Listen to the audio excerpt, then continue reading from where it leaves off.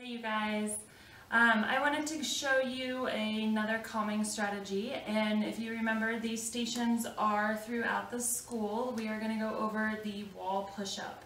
Now in school we have handprints posted on the wall and then footprints posted on the floor. Now I know you probably don't have that at your house, but that still doesn't mean you cannot do this exercise, because all you need is a wall. So the first thing you want to do is stand about arm's length from the wall, plant your feet, and then you're going to put your hands a little wider than shoulder width apart on the wall, and in line with your shoulders, so you have about a 90-degree angle here. And then you're going to just push into the wall or lean into the wall so that your elbows are bent, and then you're going to push back out so your arms are straight. And we're going to repeat this 10 times.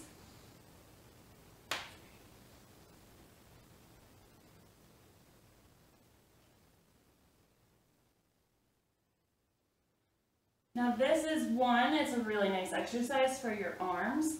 You can also do standard push-ups, but anytime that we are engaging the body's muscles, it is releasing endorphins in your brain, which are your feel-good neurotransmitters. So that is your wall push-up and another tip for your toolbox at home. Thank you.